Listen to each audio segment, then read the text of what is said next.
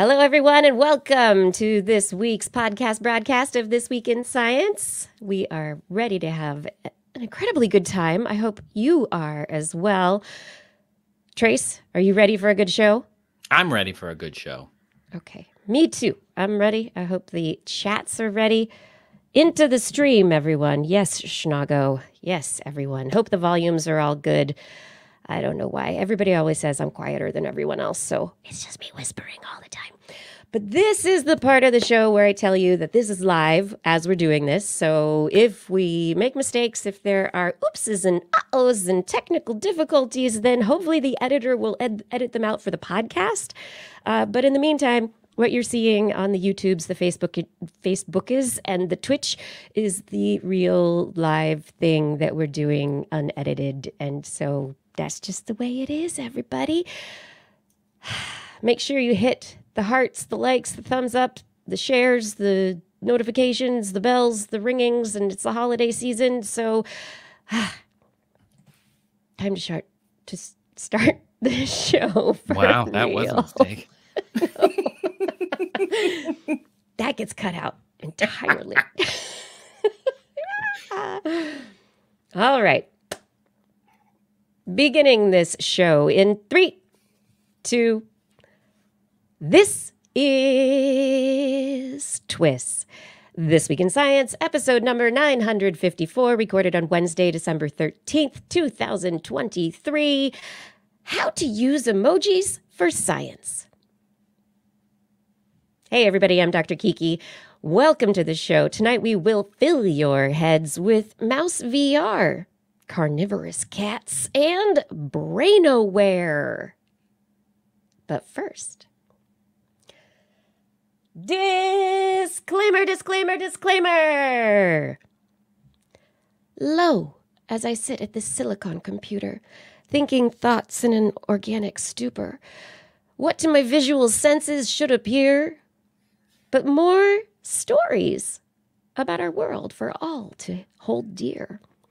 Though some tales may cause fear, we'll make it clear that all that we might learn is rarely cause for concern, except for maybe some of those really scary things like infectious viruses and malicious AI and, you know, stuff like that, whatever. As science is a great tool, and you aren't a fool, because you are listening to This Week in Science, coming up next. I've got the kind of mind that can't get enough. I want to learn everything. I want to fill it all up with new discoveries that happen every day of the week. There's only one place to go to find the knowledge I seek. I want to know what's happening. What's happening? What's happening this week in science? What's happening? What's happening? What's happening this week in science?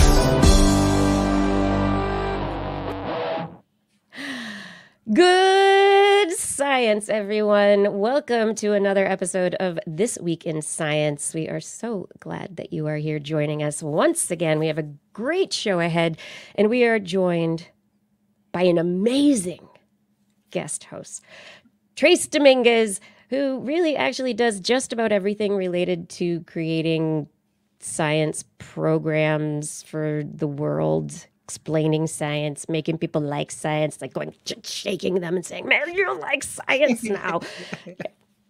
Trace, thanks for joining us. Welcome to the Thanks show. for having me. This is awesome. I haven't been on Twisted so long. I'm really excited to be back. It's been a while, so it's wonderful to get you back on the show. And we have so many fun things to get into. What did I bring? I have science news about brain computers, rock walls, snake eyes, mice in VR, and always more brains, lots of brains. Trace, did you bring some stories too? I did. I brought a bit about the Geminids, which are currently in the sky, peaking this week. So that's exciting. I brought a story about cats that kill everything. Okay. Yeah. And then I brought a bit about the United States' plan for particle physics over the next 20 years, which is pretty cool. I am excited to learn more about that because what have we been Yeah, I mean, exactly. I mean, like, I'm just excited we have a plan. we Like, I think that's important. it's always important to have a plan. Oh my gosh. Otherwise, what are you doing, man? Yeah, come on. I mean, You gotta have a plan. That's like, mean- the older I get, the more I'm like, if you are thinking ahead at all, we can be friends. Just like a little bit. It's okay. I'm glad we could be friends. I have a whole rundown of things, so we have a plan, so we could do the show I and not be appreciate like, it. "What's going on here?" It's not particle physics, but it's a plan for tonight. It's all It works good. now, and then works. That's great. It's all good right now, and I hope it'll be good for everyone into the future. As we jump into the show, we would love you to know. I want you to know that you can subscribe to this podcast. All places that podcasts are found, pretty much. Look for This Week in Science, the TWIS podcast. We broadcast weekly, 8 p.m. Pacific time on YouTube, Facebook, and Twitch. And so there's videos there. You can subscribe to our channels there. If there's a lot of stuff that I'm telling you about right now and you just are like, blah, blah, blah, blah words, then go to our website, twis.org. That's where you'll find all the things that you really need. Okay. Are we ready to jump into this episode? I'm ready. Okay. It's time for the science. Mouse brains. Love them. What do we know about them? Really delicious. That was not what I was expecting. All right. Big story this week. I've talked about mouse brains quite a lot on this program through the years. And within the last week, researchers published in Nature 9 articles. That's a lot. That are delivering the results of a 6-year-long effort. The Seattle's Allen Institute had a lead role. Also, there are the Broad Institute, Harvard, Salk Institute for Biological Studies, University of California, San Diego, UC Berkeley, all sorts of universities involved in trying to look more deeply into the mouse brain and figure out what cells are there and which cells are where. And they have, in this compendium of studies, put together the first complete multimodal cell atlas for the mouse brain. Wow. That's cool. I'm looking at it right now. It's so cool. Yeah. So it's very cool. Not only, it's like, oh, there's like neurons in there and stuff, but this is looking at exactly what kinds of neurons are in different places. We also know that there are glial cells, astrocytes, other cells that are support cells. What functions do they hold in different places? And so really this is a reference list for the brain, for the mouse brain itself. And in addition to this, they've done gene sequencing, which is pretty exciting because now it's not just what cells are where, but, we've got a cell that is like a dopamine producing cell, but it's in different parts of the brain and different genes are being expressed in these different parts of the brain. So it starts to give a reasoning as to why different things happen in the mouse brain in different places. Wow. One of the things that was really exciting about this particular effort is that they discovered a really strong correlation between this gene expression and patterns for cell types and where they're found in the brain. And so they say that the older regions, the lower or ventral regions of the brain, what you would consider as maybe more evolutionarily distant to where we are now, there's more and more diverse, distinct cell types. But they're also closely related to each other. So there's like a lot of evolution that's happened in that kind of ancient ventral part of the brain that takes care of a lot of our instinctual reactions to things. That's cool. Yeah. And so then the more recently evolved part of the brain, we have a lot of those cell types, a lot of the gene expression and stuff that's happened, but it's not quite as diverse, not as distinct as what is earlier. And so 80% of the regulatory elements that are unique to humans are transposable elements, so that these are things that are changing positions within the genome. And this is not what they really found within the mouse brain. And so they're thinking that we can start looking at what we're finding in the mouse brain now with this atlas and what they're learning about the human brain, and start to figure out maybe why certain diseases occur.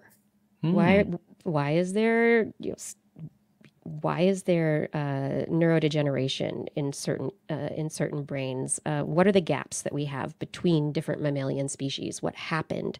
Why did these transposable elements allow us to have the cognitive functions that we have that there are lots of cognitive functions that we underestimate in other animals, going to say that. But being able to really figure out those genetic factors at play and where different cells are. Yeah. That's neat. When did this start? When did this all start? Yeah, so this is something that started about 6 years ago, and this has been ongoing. There are previous studies that they call from the Brain Initiative Cell Census Network, which is, I've had it up on the screen, the BICCN. The BICCN. The BICCN. I feel like they could have come up with a better... Their acronym. You know? I don't think so. I mean, Brain Initiative is already BRAIN, so brain... Briny. Brain... the brain CCNet. Brain CCNet. I don't know. CCNet. But yeah, that's super neat. Wow. This reminds me, do you think this is as impactful outside of this field, or is this something where within the mouse brain studying field, everybody's going to read this and be like, wow, this is amazing and it's applicable? So what I think is that this is exciting for the mouse brain field. But beyond that, it is exciting for just understanding evolutionary aspects of our relatedness to other species, how the brain functions, how neurons have evolved over time to create different or allow different functions to take place. And so it's the kind of situation where, yeah, the mouse brain people are going to be very excited about this, but I really think that the human brain scientists who study neuronal architecture and especially the genetics, they're going to be the most excited about it. Yeah. I mean, looking at the article here about it, it's fascinating because they said here that, it's going to be helpful, like you say, to treat diseases and disorders that are common across different mammalian brains, which I don't know, that kind of blows my mind a little bit. And that's the hope, right? That we could actually get to a point where we could treat different disorders, multiple sclerosis, maybe Alzheimer's, maybe Parkinson's disease, maybe, there are so many different disorders that are based on, like Parkinson's specifically, we know it's based on dopaminergic neurons, and, those are throughout the brain, but maybe they have different targets for therapeutics in different areas of the brain that would be important. Yeah, that could be cool. Yeah, amazing. Yeah. And it says here, we're different than mice, clearly, but yeah, multiple sclerosis. And are we not mice? Even this one kind of stuck out to me is that they said it might be able to work with people who have addiction behaviors and problems with addiction. They specifically call out tobacco addiction, but that it would be pretty incredible to get a little bit of our mammalian insight to be able to help people break those addiction cycles. And, that my background's in behavioral psychology. So that I find that very interesting because that's something that, behaviorists work on all the time. It'd be cool if we could just get into the brain and be like, figured that out. Got it. Not that, put people out of jobs, but that's okay. Let's fix people instead. No, I don't think this will put people out of jobs. I think this is going to, lead to more questions, which I think is, the biggest thing. It's like, okay, it's like you grew up with I grew up with Encyclopedia Britannica, those shelf full, A to Z, looking through it, and it had information in it, but it didn't have all the information. And I always read those little sections going, I feel like there's more. Yeah. And I'm missing something here. Yeah. I had a world book. Same. I was just like, Dad, the bee book isn't very big. There's a lot of stuff that's bee. There's more stuff here. What's going on? Yep. Same. So I think that's the best part about science like this, where it's like this compendium of basic science that comes together, is it opens up a lot more questions. It makes a new baseline, where you can like, okay, well, if we refer to this map, now we can start to build new studies based on what they've discovered, which is just the best. And we've been discovering so much recently, stories we've talked about on the show related to just our increasing understanding that the brain isn't just like, oh, boop, boop, neuronal network. That's all it is. There are all these other cells involved that do short distance and even help with long distance transmission of signals and modify signals. And so it's this much more complicated system. So now that we start to see this, maybe we can see more about, I don't know. We did it for mice. Woohoo! Mouse Woo-hoo! Atlas, brains. Yay. We love them. Squirrels? Yes. Doggies? I don't know. But to do all this, I'm sure it is powered by coffee. Oh, yes, definitely. Yes. So much. Are you a coffee drinker?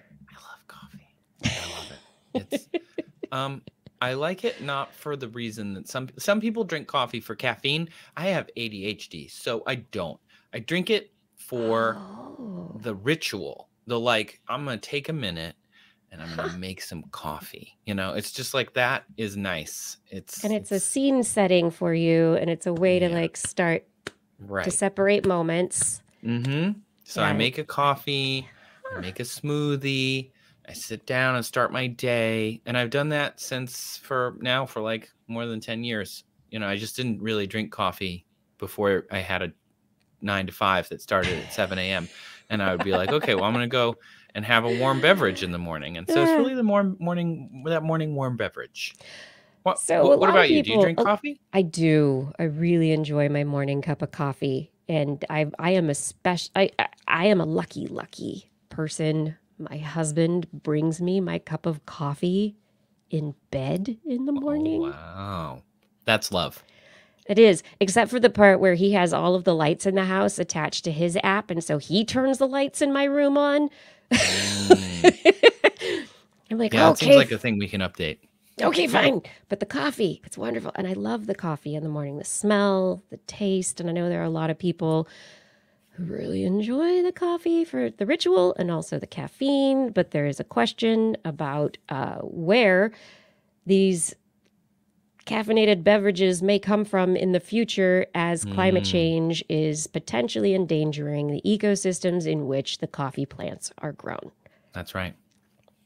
Yeah. So what else do researchers do but say, let's make it in a petri dish? Lab-grown coffee?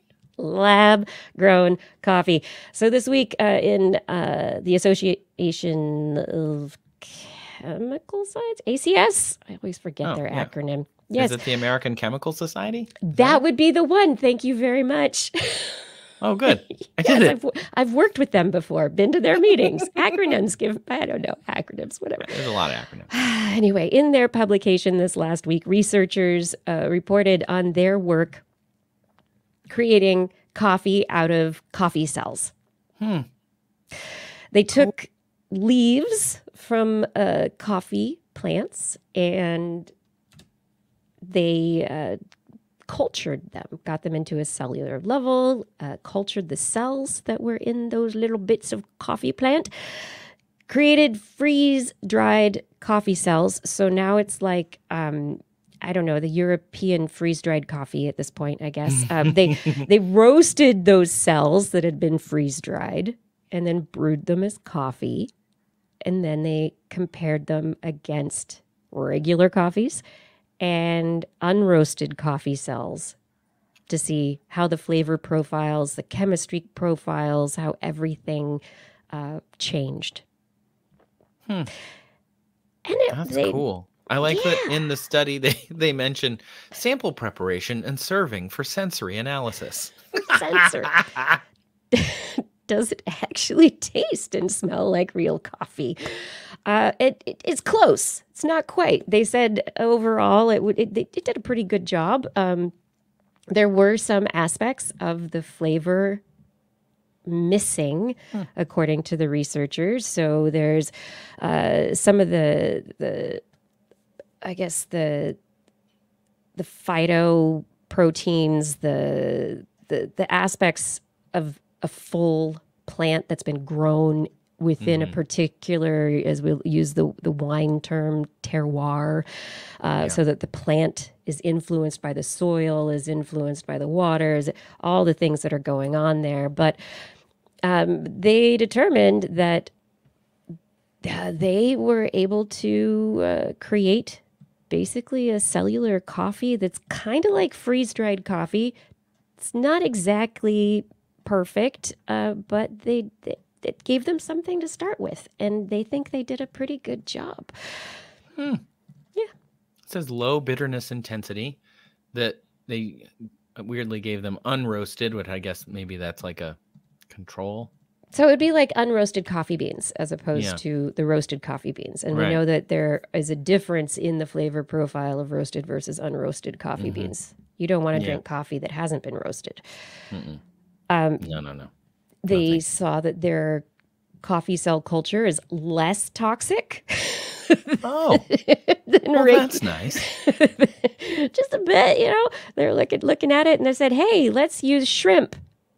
Daphnia magna. Let's put them in this water and let them try and live with coffee. And they compared how well different samples of shrimp lived on different coffee samples. Well, I wouldn't have that. I'm allergic to shrimp, so I can't. That would make it not appealing to me. It said the taste attributes, the roasted cell coffees had comparable intensities of bitterness, rated 5.5 to 6.5. Interesting. And sourness to conventional coffee. Which I think is interesting. And that's where you want to get. I mean, there's the flavor of coffee and what people want to drink as coffee. You don't want it too bitter, but sometimes different people like more bitter coffee. I like a good dark roast, but if it's too bitter, I don't really like it that much. But anyway, that's cool. That's really cool. I love it. I would try it. I would definitely try it. I would try it. It can't be worse than some of the coffee out there. There's some terrible coffee out there, and it can't be worse than that. I'm not going to name names of places that have terrible coffee, but me either. We're all thinking it. It's out there. But cool. the question is, is this the kind of thing that people will adapt to? As we lose. Yeah. I hate to think of climate change making real coffee beans less accessible, coffee more expensive. But at the same time, can we create something that could work for people on spaceships in outer space? Yeah. I mean, yes, there's definitely, I think this is one of those things that we've been talking about in the science communication community for years, right? Is that climate change isn't an existential crisis for people who are experiencing it already. Places where sea level is already rising, Micronesia, all these other places where you have to worry about, islands in the Pacific, these nations are losing land now. And there are things like chocolate, wine, coffee, places where they're grown in specific climates that they can't be grown other places. That's why we grow it in Brazil and northern South America and in Hawaii, because it needs to rain a lot. It needs to have enough water to grow these plants, but it also needs to be warm enough. And it's just there's not that many places on Earth where you can grow good coffee. So either we all have to get used to terrible coffee. No. grown in a hydroponics bay somewhere on Star Trek Voyager. Right. Or, we gotta grow in a lab like this, I guess. It might become, coffee coming from a lab near you. That's cool. Yeah. Also really cool, from Science Advances this last week, researchers were studying the Great Wall of China. Oh. And the Great Wall of China, it's one of those wonders of the planet. Humans built this massive structure, like they were planning ahead.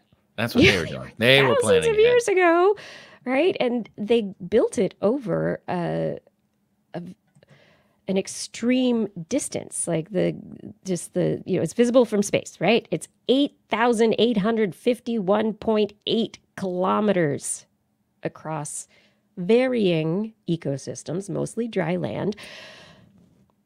But one of the questions is, okay, in the different places where it was built, they used different substances. A lot of it was rammed earth, like taking the earth from nearby, shoving it together and crushing it into, yes. Yeah. Big bricks. Others, it was stone that had been dug from nearby quarries. So these researchers looked at what's eroding the Great Wall of China. And what I think is super exciting about the erosion of the Great Wall of China, I don't think that came out well, was this particular story that biocrusts, living organisms on the surface of the stone or the rammed earth, the surface of the wall itself, help prevent erosion. Neat. Yeah. Oh, that's cool. They hold it together?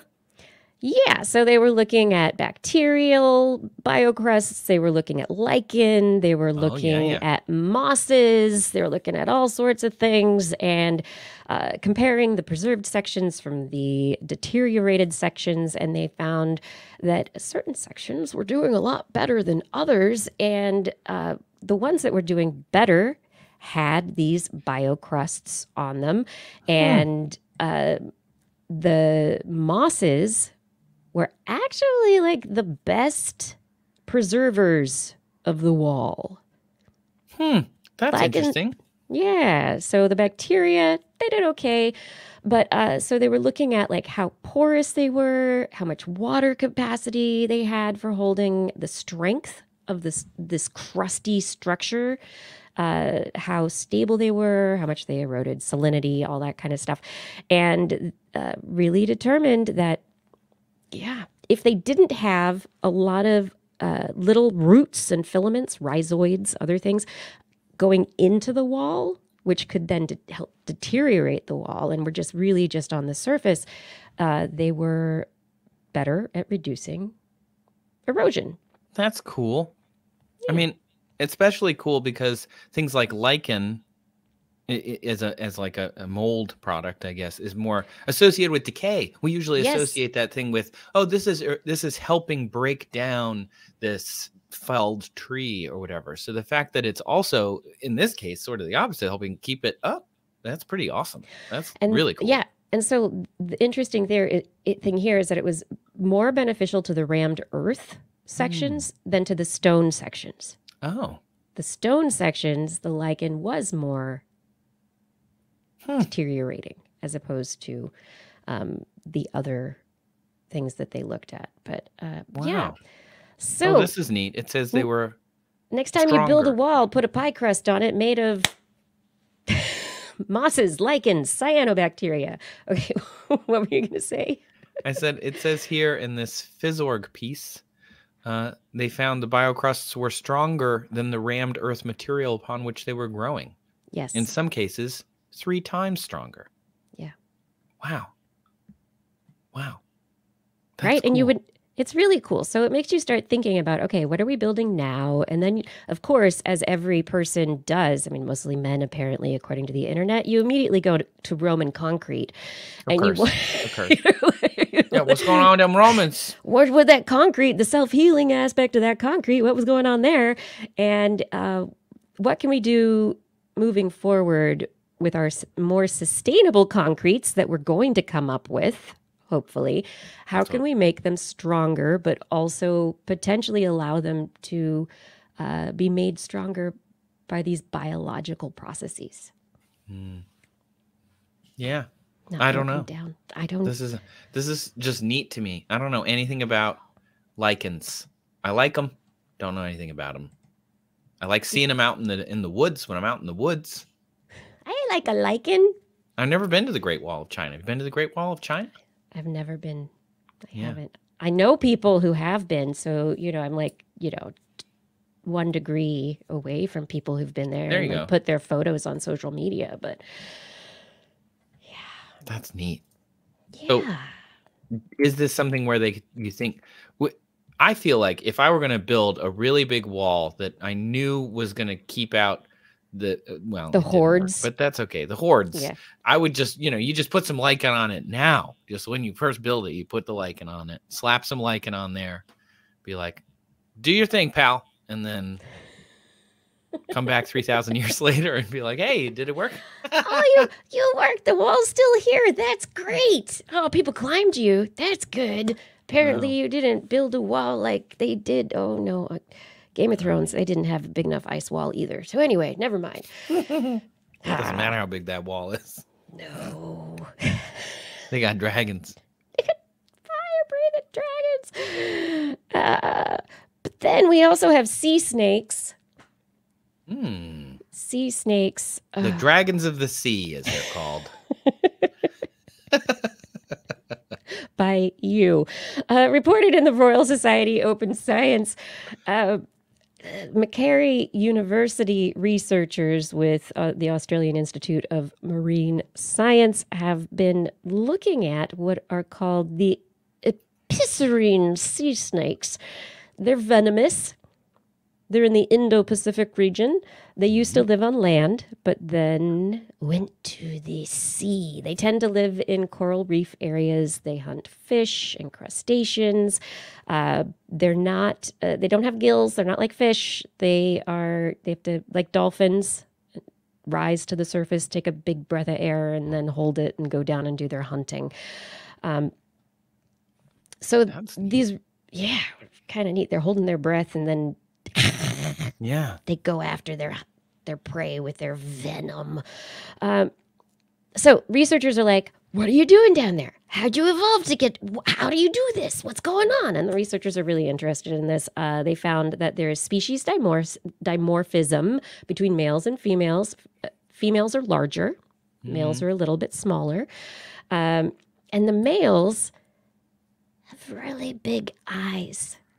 Oh, better to see you with, my dear. Exactly. And that is the hypothesis that these researchers have actually put forward based on their study of the physiology of 419 preserved samples of 6 species. They think that the larger eyes allowed them to see underwater better, allowed them to hunt better, but also because the females didn't have the larger eyes, the females just are bigger than the males, that it allows them to see the females better. And so Interesting. Those big eyes allow them to find potential mates under the water. But the marine environment may have had an influence on this. Huh. And how about, don't snakes have the Jacobson's organ to smell things as well? How would that work underwater? I feel like maybe the eyes help. I have zero idea how that would work. Yeah. That's so neat because they're very scenty. Right. Yeah. On land they are, but if they're holding their breath underwater, then they're probably not doing scenting. And so the big eyeballs must be like, oh, I think there's somebody over there. Let's go get them. See if they're into the same things I'm into. Coffee and stuff. Yeah. Coffee. How you doing? Oh, lichen. Do you like this lichen? I like this lichen. Let's go. I caught a fish. You like that fish? It's a good fish. Hey good there. fishing. You heard about the lichens on the Great Wall of China? And she's like, Nope, not interested. I'm just gonna close my eyes, turn around, pretend I never saw you. Swim away. Swim away. Just keep swimming, hun. Just keep swimming until I have to surface and breathe. That's funny. Wow.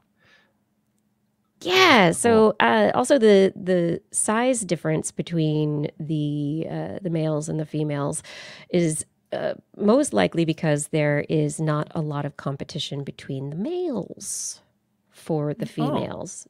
So the males are like, whatever. They're just out there hunting for females when it's time to mate.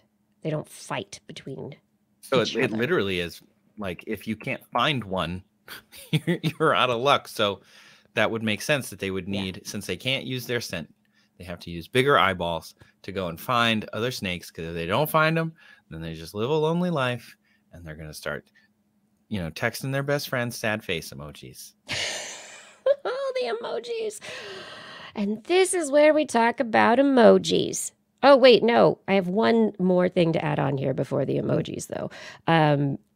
Reported in the journal Personality and Individual Differences, researchers surveyed people about how they thought about guys and luxury cars. And what their feelings on luxury cars were. Basically, men who drive expensive cars attract women looking for a partner who can provide them with a certain level of lifestyle, but it hadn't been tested really. These two surveys, they had the first 171 responses, 93 from women, and then they did another survey, 409 responses, 206 from women.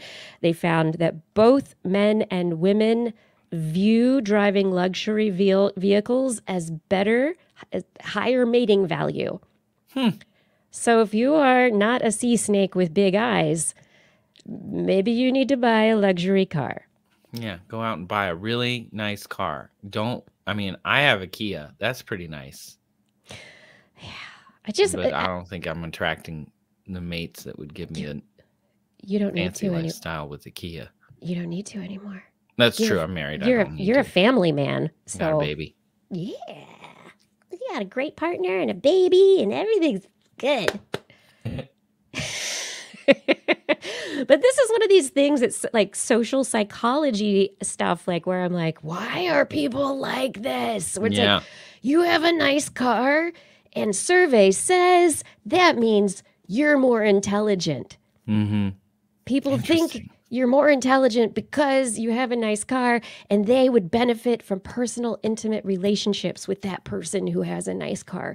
And I feel like the reality is very different. Yeah. I find this interesting. Most of these surveys are self-reported, right? They're self-reporting this, like, I would feel I'm responding to a survey about this, and it's like luxury car survey, Tell me how you feel would feel. There's probably a little bit of like skewing that, but that's okay. I do think for some people it would be the opposite, right? You drive a luxury car in your, I don't know, 40s or whatever, and you're like, everyone makes fun of those people. They're just like, your genitalia is not larger for having driven such a car. If that is how's that midlife crisis going there? Right. Yeah, it's just like, why? Look, I get it. You want to drive a nice, comfortable car? Do that. But it's great. Come on.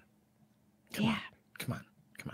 Yeah, I mean, still, this is, they had 409 responses. They did a couple surveys. Surveys are biased. They did the best they could, but at the same time, people. It's fascinating. I love that kind of social science. Yeah, I'm like, who are the people who responded to the survey and what is happening there? Yeah, I'm skimming through the study, but I don't have access to the PDF. Unfortunately, I haven't had enough time to look into it, but oh man, it's so interesting. You can dig deeper later. I'll dig deeper. But now we can talk about the emojis. And is there an emoji for digging? I don't know. Trace, do you use emojis a lot in your yes. communications? Are you an emoji communicator? I like emojis, but I usually use them for emphasis. So I'll text somebody like a sentence or a paragraph, and I'll put like an emoji at the end to be like, this is the emotion that I'm tagging this message with. But I don't like replace words with emojis. I'm not like, oh, hello, friend, here's this. I need a chicken, like I'm not going to, I would just say I need a chicken. I wouldn't put the chicken emoji. I get when people do that, but it feels a little like Mad Libs to me. Like you're trying it's harder to parse. Is it anagrams where you like it's the pictures and you have to figure out what the words are that are like oh yeah, do you remember those puzzles? I feel like this used to be puzzles, and people are using them like real conversation all the time now, and I'm like, oh yeah, when it's like B and they use the B instead of the word B. They're saving one character. So that's the thing that bugs me. Also, the emoji keyboard doesn't show as many emojis as you would need to make all of the. So you're actually working harder to type only with emojis than if you were just typing BE. Typing, because you have to search for each emoji. But okay, people use emojis. Maybe we're just old. Maybe we're just old now. I feel like I might be, but regardless, people use emojis a lot, and there's been a lot of research into the accuracy of emojis in providing context and providing emotion over text-based communications where emotion may not otherwise be as easily understood. But within this, researchers are like, hey, how can we use this to, you brought up a bee, an invertebrate, right? Mm-hmm. How many biological organisms are represented within the emoji dictionary? Oh, I think about this all the time. Really, I'm not joking. I do. Really? Yes. The emoji system is fascinating to me, and how we get emojis is fascinating to me. And in case you don't know, there's a Unicode consortium that gets to pick which the emojis are, and all you have to do is submit one, and then they have to pick it. Yeah, and so Trace, you're giving me things I didn't know. Okay. Yeah. People submit emojis all the time, and you can submit them and then they review them. And so new emojis come from this like panel of people where you submit and say like, we need an emoji for a person who does yoga. And then they're like, okay. But then it turns out when they submitted it, they only did a person. And they're like, well, now we have all these different genders. So we need to make sure that we have a full picture of the person doing yoga. So now we have like 3 people doing yoga. And one is clearly a man, one is clearly a woman, and one is clearly like could be unigender or agender. And it's just so fascinating because it's a process, and it's like we end up with really weird stuff. And then it's the design, because the Unicode consortium doesn't actually design the emojis. They just give you a code for pizza, and then everybody gets to pick what their pizza looks like and what's on it. It's just, and I feel so like interesting. And it's also, I feel, different between the Android and the Apple phones. So you don't have the same library. You don't always get the same emotional connection between the different emotions that you're trying to send. If I'm sending this, not only is there an age difference, people like Gen Z and Gen Alpha would laugh at you for using the little sideways crying laughing emoji. Ha ha. They'd be like, you still use that? What? Putting a period at the end of your sentence? What? Right. Oh, I think about this a lot, Kiki, because there aren't very many animals, like a variety. Anyway, please continue your story. I'm sorry to jump in there. Whew, got all heated and spicy for a second. I'm excited about your spice. It's so good because these researchers publishing in iScience, an open access journal, have been studying biodiversity communication. So communication related to science and the animals that are out there in the world through the digital era, and also what they are calling the emoji tree of life, which makes me so excited because I never ever thought about this. Really, I just was like, why do I have to just pick that little chick if I want a bird? Why can't I have another bird? What are the options and whatever? So here we are in this day and age with researchers who have found that there has been improvement since the 2015. There has been an increase in the number of emojis that represent different phyla, represent biodiversity, and allow biodiversity communication to happen more easily, which is pretty exciting. Yeah. So one of the questions, so in 2021, they brought this up in the paper, which I think is very exciting. There was an effort to help highlight the urgency of protecting endangered species. And there was a Clio Health Silver winning entry, Extinct Emojis. And on World Wildlife Day, the World Wildlife Foundation partnered with companies to make emojis depicting endangered animals that are going extinct. And when you tried to use an emoji for one of those animals, it took you to a page that was like, dude, this animal's dying. And tried to educate people about these different things. So it was raising awareness and trying to also promote actions to help conserve different species of endangered animals. So the question is, now where are we with these various species? What's with the emojis? What's going on? How can we get more out there? And like you said, the Unicode consortium, people can draw things, can submit them, and maybe we will get more. And over several years, there have been more and more and more species and emojis added. The problem is also that species are going extinct as we're adding them. But this particular study, which I love this tree of life because... I love this graphic. This is so cool. It's so cool. And the graphic really shows the species that were represented back in 2015, where things went, like in 2021, where things are now, and different species that have been added and who hasn't been added, and where we could possibly improve from here.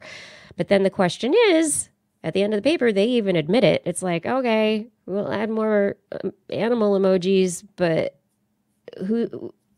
how is this going to help, and who's going to be helped, and what's really going to happen? Like, is this really going to impact science communication? Is this just adding a bunch of emojis?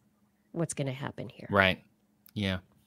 I mean, that's a great point. Most of the emojis people use are the ones that represent their emotion, sort of like you started saying. And so duck, I mean, I can think of what duck is going to end up meaning. That's duck and crazy, But at the same time, you need... I'm not saying that there are emojis that are pointless, because there are emojis that, I'm sure no one ever uses. Some of them are, for example, characters that aren't in English, and maybe people don't know what those mean. So in the US, they're not going to use those. However, the animal ones, most of these animals that you see in this study that they're recommending, things like the orangutan or the sloth, or, the hedgehog or the otter, some of these are animals that exist in various places around the world. So they're still going to be more universal than something that's like, I don't know, a water fountain emoji or whatever. I mean, get this. Emoji. I mean, surprise, surprise, platyhelminthes, flatworms are really not represented in emojis. Surprise. I am shocked. We need a roundworm emoji. It's the most studied. Roundworms, flatworms, all the worms. We need, there's a beaver emoji here. We need that. Worms. Definitely. More invertebrates. That. Actually, that's the thing. If you look at this, a lot of it is, there's definitely a bias in the emojis that people are submitting, especially early on. We saw that with the emojis that existed, and, not just the artwork, but just which ones exist. We bias toward mammals. We bias toward things that are cuddly, or things that we like, or things that we keep as pets, or things that we like to look at or eat.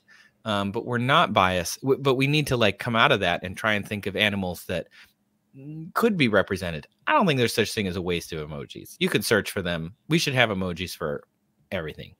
I mean, I'm on team all emojis all the time. Get all of them. At one time in your life that you need a polar bear emoji, you're going to find uses for it, or whatever. There's going to be all sorts of uses for penguin emojis and all sorts of stuff. I know. When I'm like, in Antarctica protecting my egg, totally gonna use that penguin emoji. Text your friend and you're like, ugh, what is the dress code for this wedding? And they text you back a penguin. Done. Message complete. You now know the dress code for this wedding.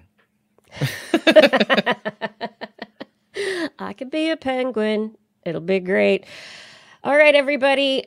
If you are just tuning in, I am speaking tonight with our wonderful guest host, TWIS Dominguez. He's an award-winning, I'm hoping that some of his winning is going to rub off on me a little bit.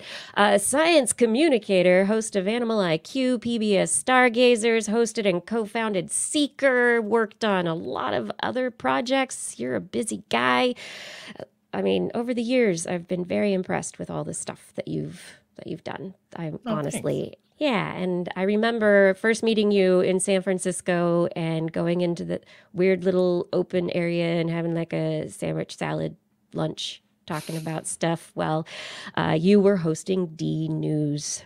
Yeah. In Discovery. It was after Discovery had bought Revision 3. But yeah, back in the day, San Francisco, sitting talking about things and okay. I've listed things, but what are you doing? What are you excited about right now? What's happening in your life? Wow. What's happening in my life personally is I have a kid. And so I just spend all day thinking about what I'm going to do with that. I like to think of having a kid as the greatest science experiment I'll ever do. It is. It really is. It's like a psych experiment. It's a biology experiment. There's definitely mold that didn't exist before that now exists. There's poop everywhere. It's just, that's a mess, but it is what it is. Professionally, I'm doing PBS Star Gazers a lot. That is a weekly show. It's an interstitial, so it's about 1 minute long. And every week we release an episode nationwide on PBS that talks about what's going on in the sky. And so it's essentially a backyard astronomy or naked eye astronomy show, which is really fun. It's been on since the 1970s. Did you know that? No. Yeah. What? It started in the 1970s with this kind of portly guy named Jack Horkheimer, and he was a planetarium astronomer in Miami. And if you watched PBS at night in like the 70s or 80s, this like portly dude would sit on the rings of Saturn and he'd be like, "Greetings, stargazers." That guy, if you remember that show from when you're a kid, if you're having like that flashback, I know I did when I first got contacted by them. That was the guy who started the show. And so it's had some astronomers since then. Yeah, that's it. And they were having some astronomers who took over the show. And then eventually they were like, okay, we want to kind of bring in a new, fresh feel to the show. Somebody who is a little more digital native, someone who is a little more energetic. I think so. That's when they called me, because I am definitely those things. So that's a big part of what I'm doing now. Yeah. I'm also hosting a show for them called Research Detectives, which is a medical research show. We shot an episode last week that'll come out next year in February, I think. That's about superbugs, which is super cool. I got to go to a fridge, which doesn't sound super fun normally. But so when a drug company wants to make a new drug, they usually say things like, "Oh, well, we can get a lot of our drug inspiration from nature." And I didn't know what that meant. I had in my head, like, oh, you go to the rainforest and like you look for some compound, but I didn't know how they did that. Right. And it turns out what they would do is they'd go around the world and they'd gather soil samples, bring them back, culture what's in the sample, separate out all the different species of microbe that were in that sample, and then they put them in this fridge. And so I was in the fridge with all of these samples, 120,000 of them from all over the world, from Pfizer's collection, which is no longer Pfizer's because they don't make money making antibiotics. And that was really a big part of this. So that's one of the things, like, there's no money in antibiotics, but we need them. Yes. This research institution is making them. So that was this is going to be a really neat episode. Yeah. That's only a small part of the episode. We talk a lot about what superbugs are because it's for an audience that's not super science-y already. So it was fascinating. I have a podcast as well called That's Absurd, Please Elaborate, where we answer silly questions with serious research, or as best as we can, depending on the question. what's the pointiest thing, or like, how long would it take to build a Lego replica of the sun, or why do we use toilet paper and not, where'd that come from? So we have a lot of different, I have a lot of different irons in the fire, as they say, all the time. Yes, you do. And that's absurd. That's with Julian Huguet. Correct. Also Yes, of D News also of / D Seeker News. fame. Yes, I remember meeting him there. Yeah, he's great. Yeah. So we so just glad you released guys an are- episode last week with Yay. Vanessa Hill from Braincraft on YouTube. Yes, Nessie. Yeah. So we're trying to keep busy. Why would you do that? I know. All the time. I'm so tired. So, I mean, that is as a science communicator, as a self-employed, you're working for others, contract work, you're making things yourself, it's on your website, which is fantastic. And by the way, I really, really want to know like how to look so smiley in a photo, because your photo, you look just so happy.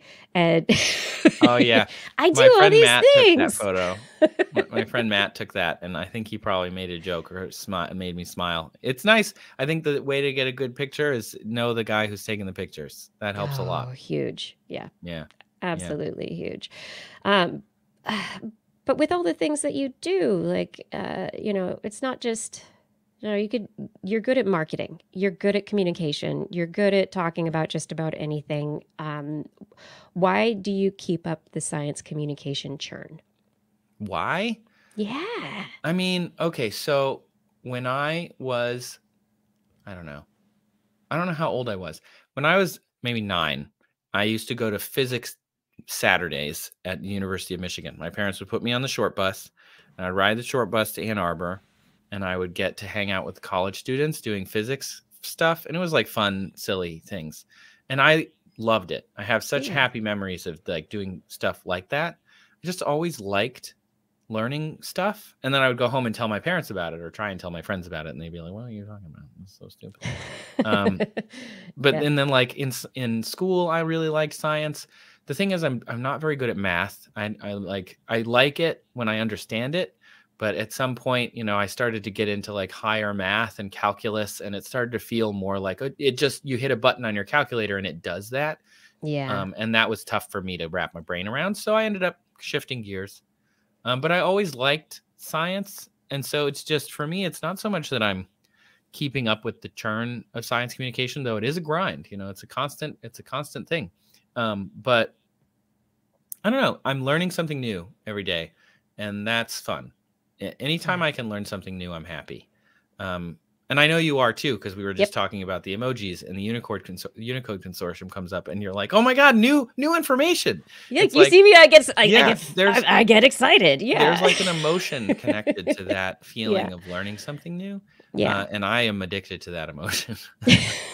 So I'm always trying to find out psychologist, like the psychology major who, yeah, definitely. There's always something new.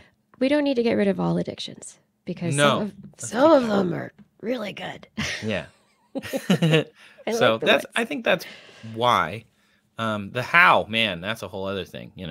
When you're self-employed, it's always, you never know what's going to happen. People are like, "What's your 5-year plan?" I'm like, "What's my 6-month plan? I don't know." Yeah. Hopefully it still can work. I have no idea. Yeah, and things change all the time, and you have to keep up with it. And I mean, the learning, I mean, I don't know. For me also, it's also been learning technologies and being able to keep up with the new ways of communicating. And Do you use TikTok? I do not use TikTok. That is one that I decided I was just not diving into. I was like, you go, all you young people. Yeah, it was just one more thing for me to learn. And I'm like, I just spent the last 10 years learning this thing.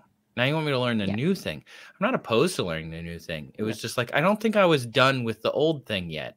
And that's when I was like, oh, I'm old now. Not really. I'm not actually old. But you know what I'm saying? Like, that's when you first get that the conveyor belt's moving faster than you are. And you're just kind of like, okay, well, that's fine. I'm okay with that. That's cool. Like, as long as other people are doing the science communication and they're continuing it, nice. I'm happy. And I want it to happen in all the different places. right? Mhm. We want it to happen in different ways. We want That's it right. to be accessible. We want it to be, culturally specific so that different people find a way in.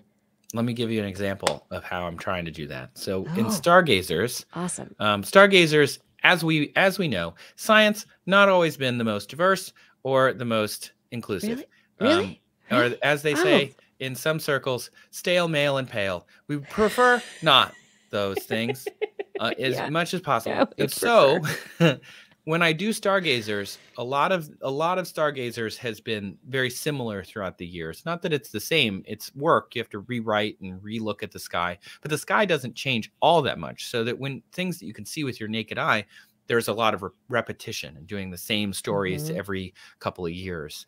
And so what I try and do is where they're often the Greeks and the Romans have made up much of our sky mythology. I try and sprinkle in the Native Americans call this constellation this.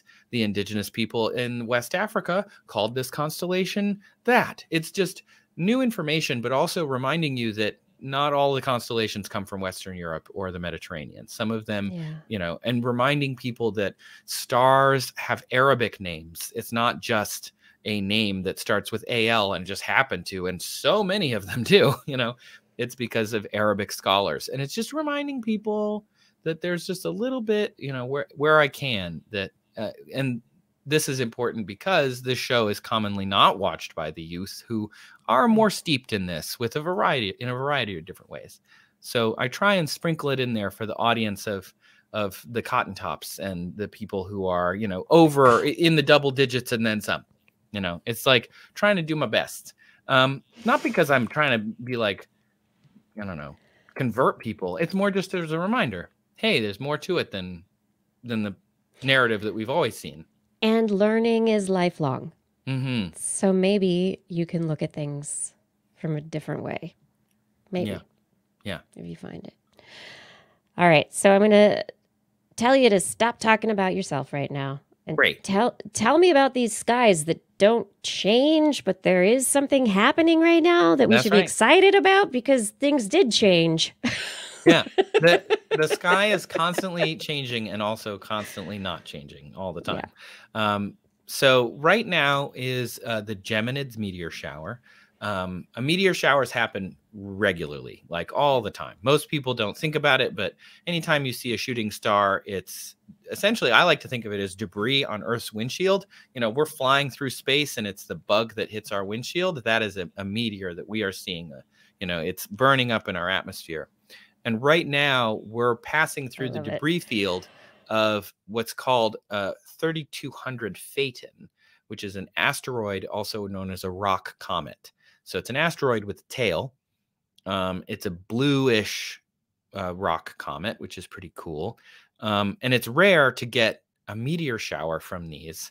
But the neat thing about it is most comets or most debris fields are dust or bits of ice. Because it's an asteroid, there's bits of rock, so it burns really brightly. So the Geminids are a really good meteor shower to see. Also in the northern hemisphere, it's winter, which means the atmosphere is usually less humid. And that's good.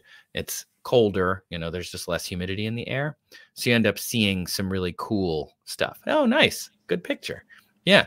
So this is the Geminids meteor shower is one of the best in the year.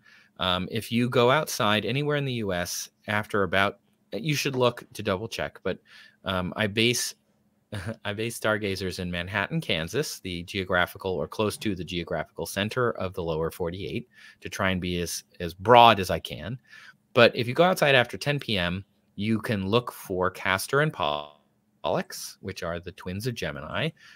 And I don't know if you know this, Kiki, maybe you do, but how to find it is actually not as hard as you think, because most people, this was the tough part when I took over Stargazers, is I'm not a huge astronomy nerd. Like I am now, but like I didn't know. And now you're like, I've been really into it. Yeah. I look at the sky all the time and I'm like, I think I know what that is. And I pull out my app and I like try and pinpoint where things are all the time.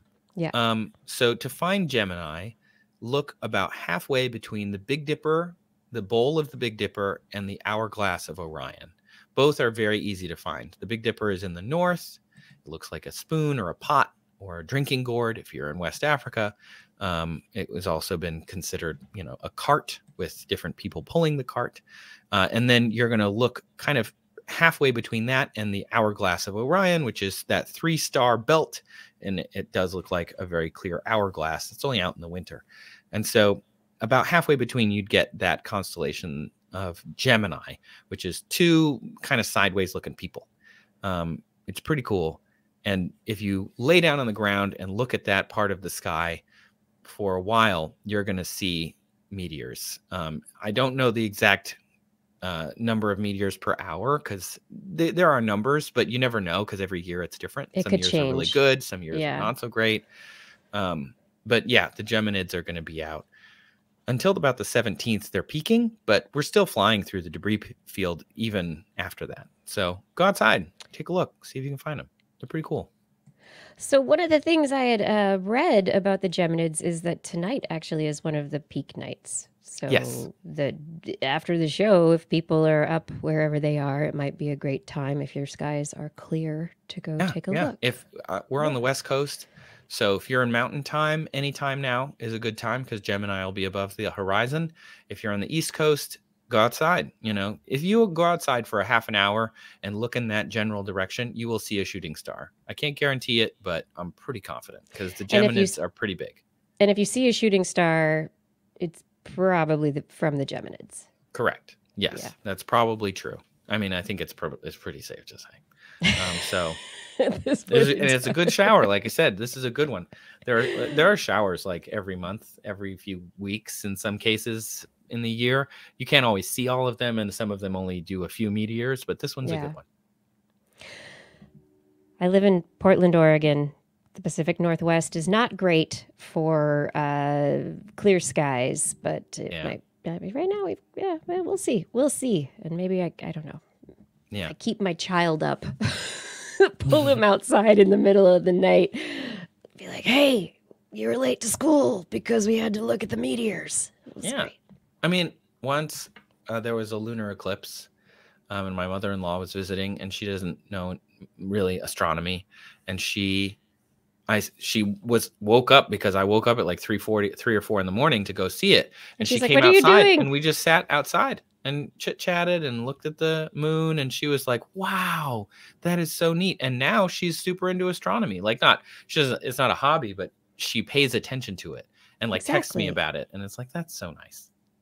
That's the cool impact. Yeah, it's so something. Cool. It's a great hobby. Hobbies are great, like taking care of cats. I was going to say, thing you don't want to do at night.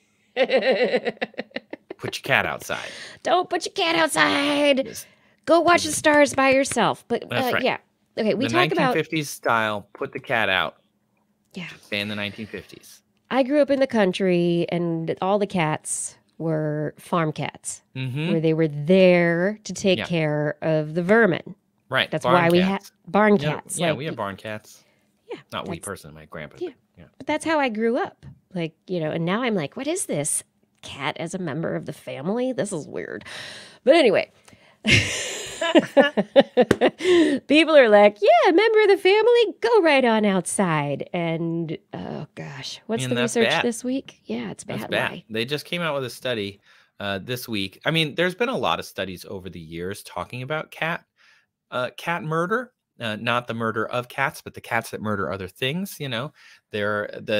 There's a guy in New Zealand who actually wants to eliminate all cats from the islands of New Zealand, because they were brought by the sailors who were colonizing New Zealand and Australia, and they are invasive species that kill lots and lots, including have now made some birds in the islands endangered, or I don't even know if they've gone extinct yet, but they've endangered many of these species that only are found there, which is fascinating. Especially the flightless ground-dwelling birds. Because they're just they're snackers, they're instinctual hunters, and they're obligate carnivores. So anytime they're hungry, they're going to go find something to eat. And that's not always the best for wildlife. Nope. It turns out, according to this new study that was released, I saw actually picked up by the New York Times and the Guardian and a few other places as well, they eat more than 2,000 species globally. The cats, just the regular old house cat. Nothing, no kind of special cat. And in the U.S. alone, they kill over 1 billion birds, individual birds, every year. That's a lot of birds. That's more people than live in the That's a lot. I was like 100. Yeah. There's according to their study, 350 million people who live, 330 million people who live in the United States, and that's like it's a bird. It's one bird killed for every person in the United States, and they do that annually.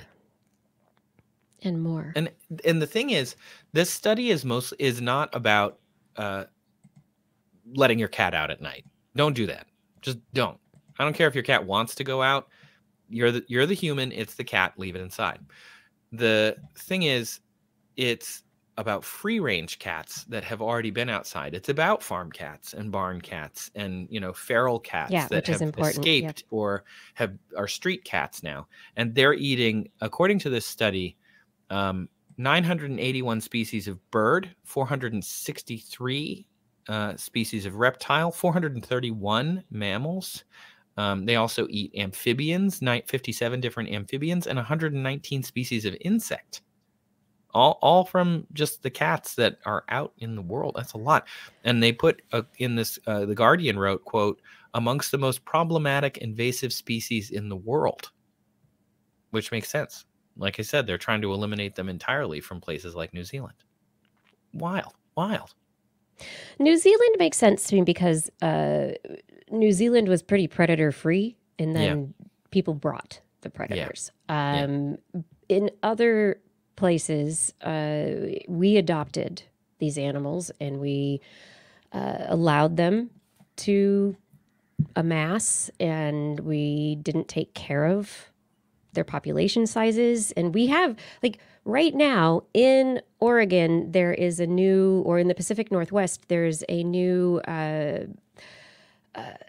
governmental, environmental regulation that they're doing to cull a certain species of owl, because there's a barred owl that has taken over and has displaced the regionally local owl. And over the next 10 years, they're gonna kill 500,000 owls, and they're giving people permission to do it. And it's just but we control that. Our government takes regulation and goes, we're gonna cull deer. Yeah. We're gonna let hunters cull owls. We're gonna let the wolves have been this huge issue. But cats, we love cats. They're our house cats. They're just cats. They're whatever. What do we do with them? Yep. Cats and dogs are difficult for humans to treat the same way as some of these other animals. Similar to our emoji story from earlier, we prefer animals that are fuzzy and cuddly and pets and stuff, and we have trouble treating them like invasive species. There is a controversial plan to add cats to be able to hunt them so that they can reduce their populations. The common solutions suggested are trapping and neutering so that their populations don't continue decline. Obviously keeping your cats inside is baseline as well. That's another thing that they're really encouraging. Fix your cats. Fix them. Don't let them go outside. Nope. I mean, you can take them outside on a leash or in one of those space backpacks. Space backpack. Yeah. Oh my God, so cute at the farmer's market. Oh, I love it. It's awesome. Not outside by itself. Don't let them just be free range. And then in terms of the ones that are free range, we got to think about this. You got to figure out what to do with them. Because it's impacting other species in a very negative way. Maybe Cruella de Vil was right. Oh, don't you even go there.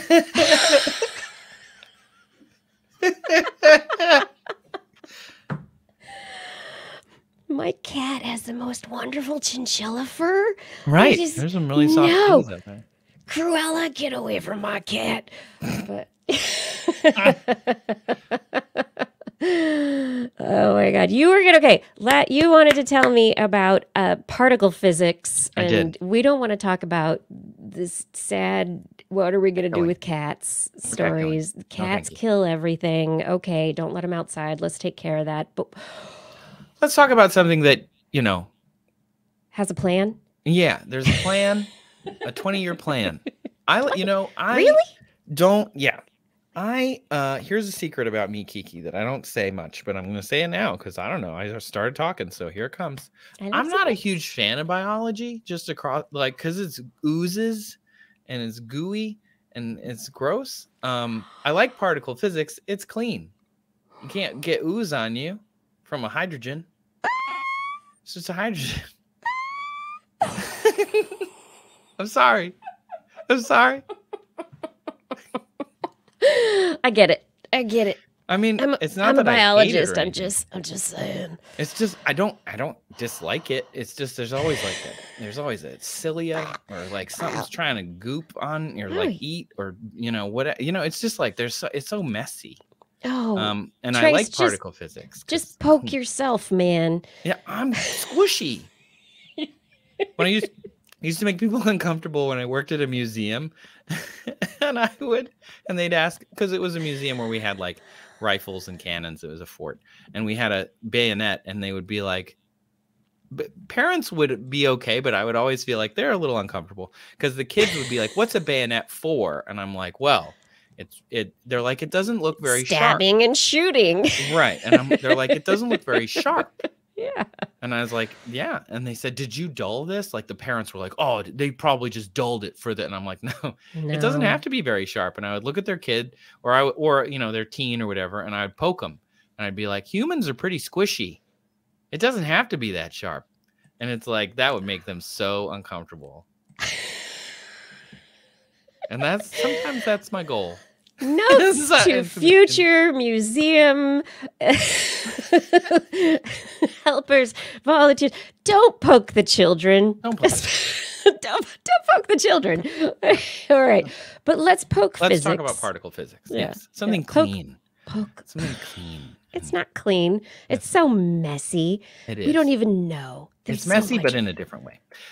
So every decade, a group of people meet called the P5, and they decide what particle physics in the U.S. is going to focus on, like the big projects of particle physics. And they just met, and they decided U.S. Parphys is going to, that's not what they call it, but I'm going to call it that, U.S. Parphys. They're going to cut back. They're going to do they decided three things, really, three main things. They decided what's going to happen next with Dune, which is a neutrino detector in North Dakota. Yes. They decided what they're going to do next for the CMBS-4, which is a study of the cosmic microwave background. And they decided a plan for the muon collider that they want to put in probably at Fermilab, which is pretty awesome. So let's break this down. Dune, which I feel like now I should Google what Dune stands for, because I didn't write that down in my notes. The Deep Underground Neutrino Experiment. It's being built. So it's the one. It's like a mile underground. It was an old mine. Correct. And now they've like transitioned it into this big experiment for. Yeah, they're on the way of transitioning. It's way over budget and way behind, which is normal. Yep. Yeah. The cavern, the main cavern, according to the Department of Energy, is 90% complete. So they're almost ready to like put equipment in it. And they were going to have a bunch of detectors and a bunch of different things going on. And they decided they would cut $1 billion out of the budget, put fewer stuff to try and get it online sooner. And in case you're not familiar of Dune's purpose or goal, is it's going to get a stream of neutrinos beamed from Fermilab to where it is in North Dakota, and it's a 1,300 kilometer long stretch of Earth. Yeah, exactly. Boom. There you go. Look at that. Perfect. So the idea is they'll be able to see if those neutrinos get messed up by going through Earth, and they can learn about what those neutrinos do because they are, they go through us all the time. So it's neat to be able to study them.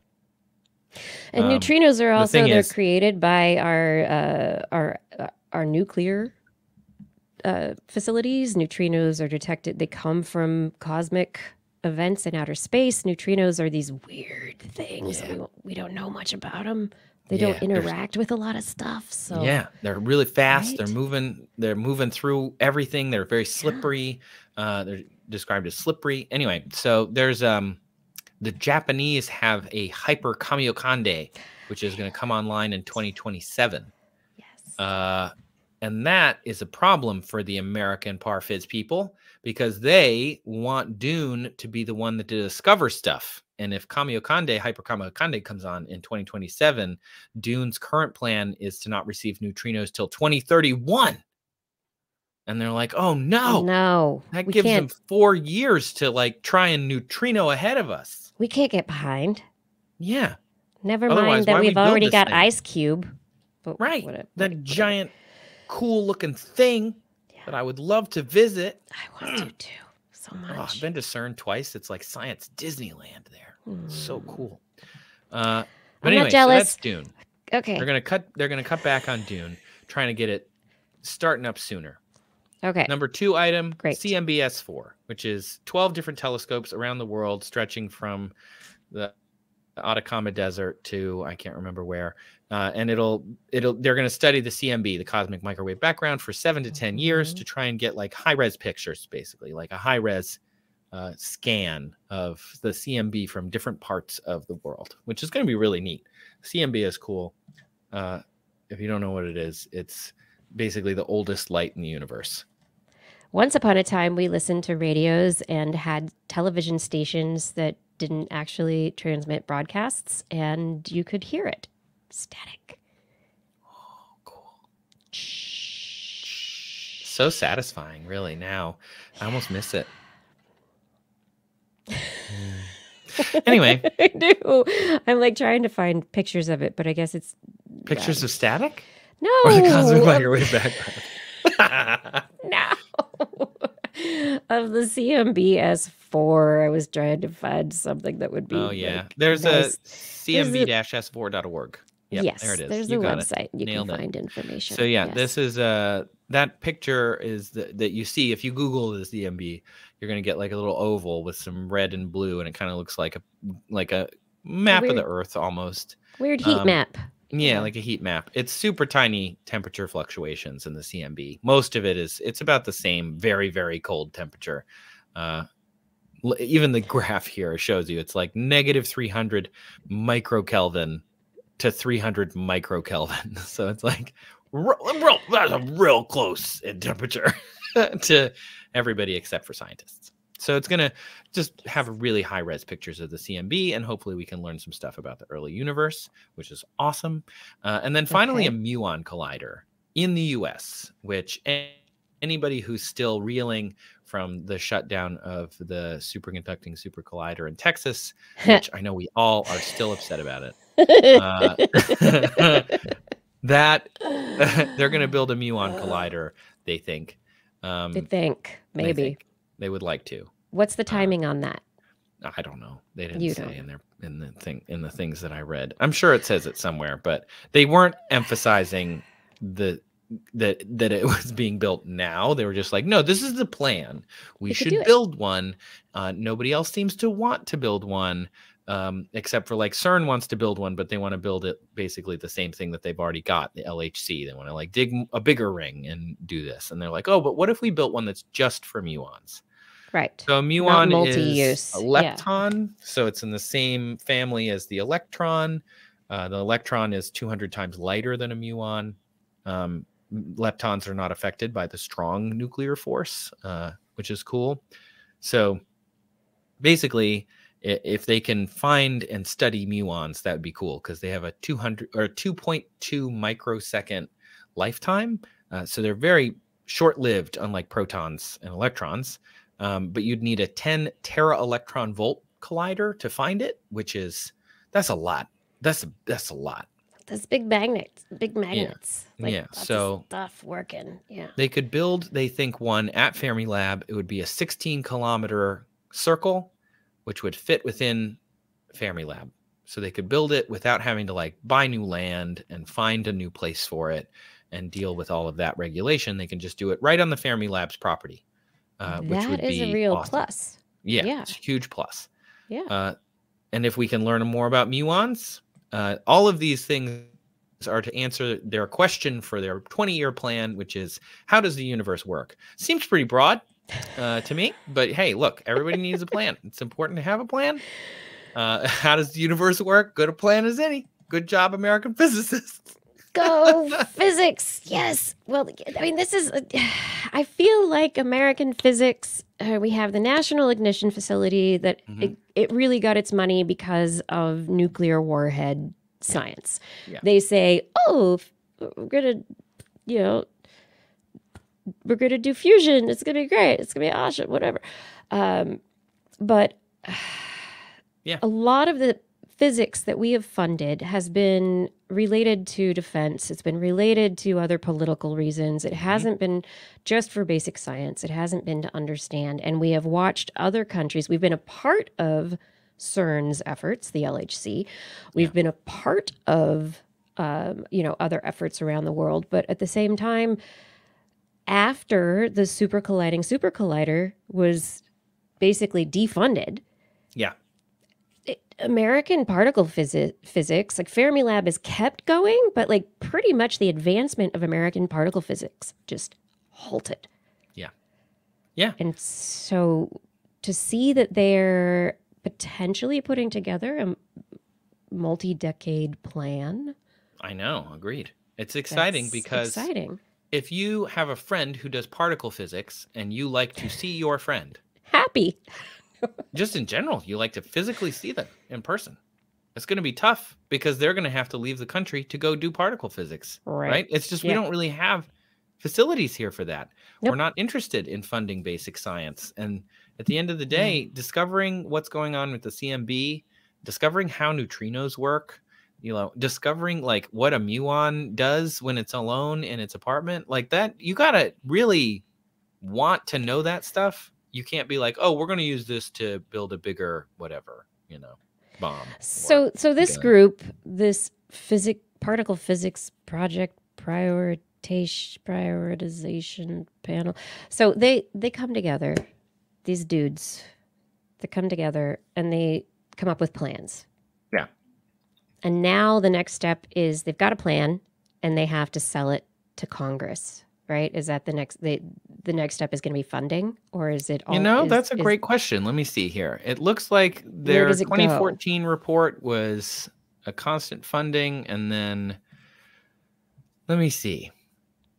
It says their process, no mass, they're in the same place. The outcomes, you struggle to reunite around future plans in 2021. Oh, great.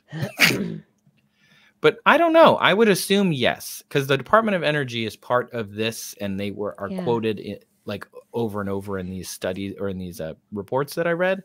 But I don't know where this goes now, other than I think it's like it's not a regulatory body. It's more just like, hey, these are a bunch of physicists. This is the stuff we should focus on, and they're now working to get those grants, and likely yes, from the Department of Energy, from DARPA, from whomever they can go get money from, to try and fund what they're doing. So they have this like organized system.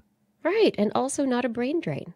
Yeah. The brain drain is real, man. Like it's real. It would be awesome if we could have, like, imagine if it's in Texas is where the superconducting super collider was. But imagine if in Texas, the superconducting super collider was bringing scientists from all over the world for the last 30 years to Texas. Would Texas be a different place? Maybe. Yeah, I could say yes. I don't think it would be. I'm just going to say yes. It may not, I'm not saying politically or even culturally, but I'm saying generally speaking, Texas would be a different place because you would look worldwide and they would say, cool, where are we going to go to learn about the next stage of the universe? And they'd be like, people would be Texas. Going there. Right now, you think Geneva, which that's not a bad thing. Geneva's cool. It's got a big old fountain. The food is fine. But like, it's near the Alps. Be eating barbecue to celebrate the Higgs boson. But we're not. And line dancing. And and that was a decision that we made, unfortunately. We could do better. We can do better. It's really, I think it's exciting. I mean, this is the place where science vision, science experiment, like the experiments that people want to do, and science communication with the public actually comes really into play, because this is where it all lines up. I love that. You're gonna make it. Yeah. We gotta make it happen. Someone's Let's gotta build it. Let's build a thing. Let's build a thing. We got to tell the story of how exciting it's going to be. And then the people will go, yeah, let's do it. And the politicians will go, I'll give you the money. And then everybody's building, and then it's happy. And you don't end up with like weird tunnels under your state. Oh, man. But I have to say, I love, like, when I'm not doing science communication stuff, I like to look at like abandoned buildings kind of pictures and videos and stuff. Where did the world used to be? Oh, I love that. Yeah. Kind of like, this urban decay, abandoned building Instagram is my favorite.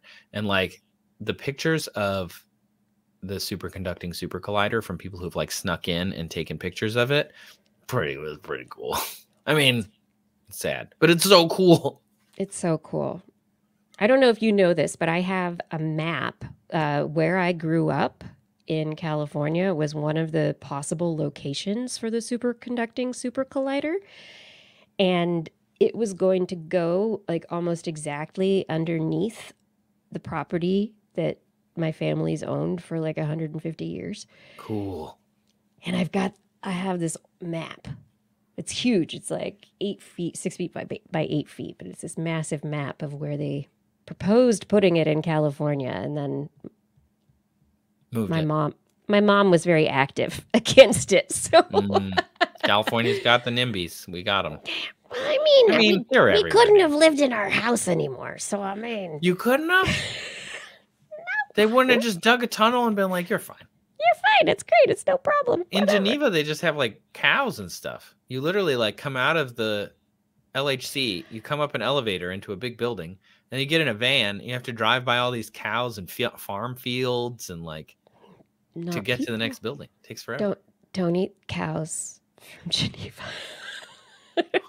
Oh no. No wonder the food's not great. Oh no. I'm telling stories, everybody. What do I know? Okay.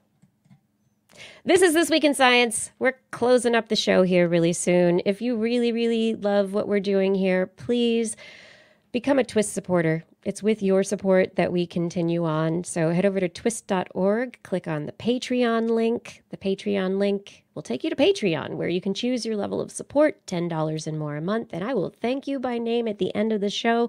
And I really, really, really want to like be out of breath and have a problem finishing the list of names. Honestly. So that would be super helpful.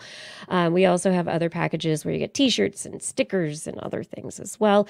Right now, we also have the TWIS 2024 Blair's Animal Corner calendar that is available on our Zazzle store. So if you go to twis.org, click on the Zazzle link, you'll be able to go through the store, find the calendar, and get yourself an awesome calendar for 2024. Order it for friends. We also have a lot of other really neat things that are made by Blair, that are Blair's original art of animals, and it's just really cool stuff that make great science-y cool gifts, and it's holiday season, so every little bit helps. And also, we really just appreciate you being here, and we hope that you share the show with people you love this holiday season. Can't do it without you. Thank you for your support. I'm a patron. You're a patron! I'm a patron. Yay. Yay. Thank you, Trace. You're welcome. I have two more stories. Are you okay with that? Let's do it. Or do you want to eat Taco Bell? I'll just order the Taco Bell really quick. Give me a second. I'll order the Taco Bell. Okay. And then it'll show up. And then you'll be like, yeah, and then I'll have the tacos. I'm done with the show. I got the tacos. Everything is good. Everybody's happy. It is the way that it works. Okay, here we go. Delivery. Tacos. Oh my goodness. That's it. That's all I gotta do. That's all you're doing it right now. Okay. First things first, we didn't just map the mouse brain. We're also giving them VR. Can you imagine how cute their little headsets would be? Oh, no. Oh, wait, no, it's not cute. No, I don't have to imagine it because they've posted pictures. Well, That's not cute at all. It's illustrations. horrifying.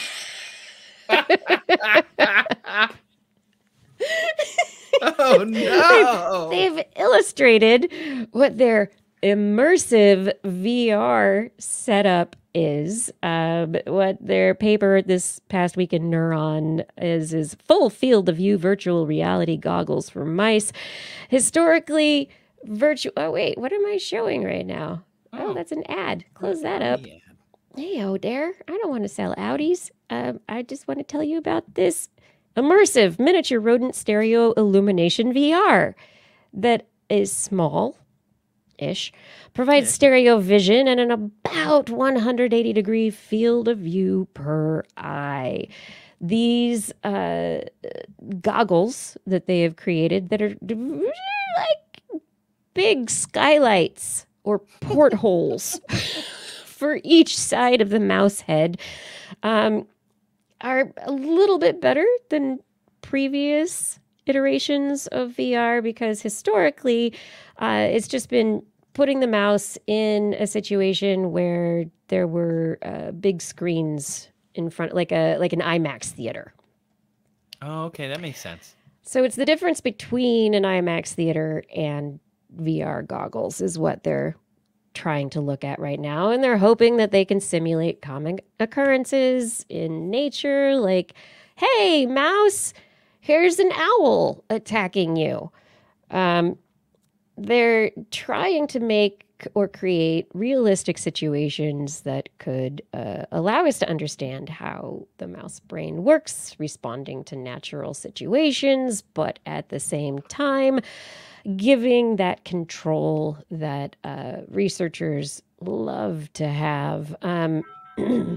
Part of the way that this system works is that the mouse is connected to the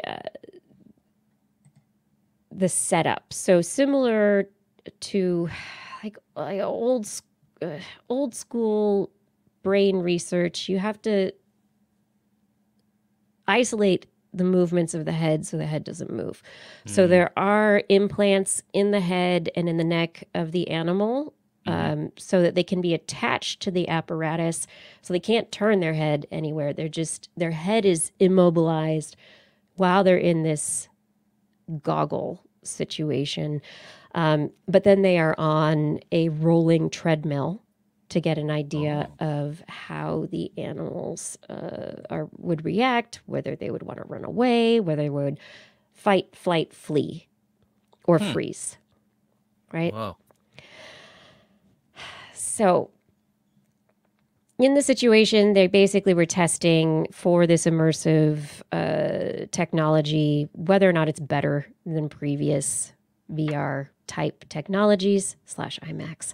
And they determined that what they were working on, it is more exact, that the mice are seeing things that are more realistic, that are more intimate, that the brain reacts in a more specific real world manner than with the kind of IMAX version that has been used historically. So is this an advance for the study of mouse biology? Maybe. I don't know. I was a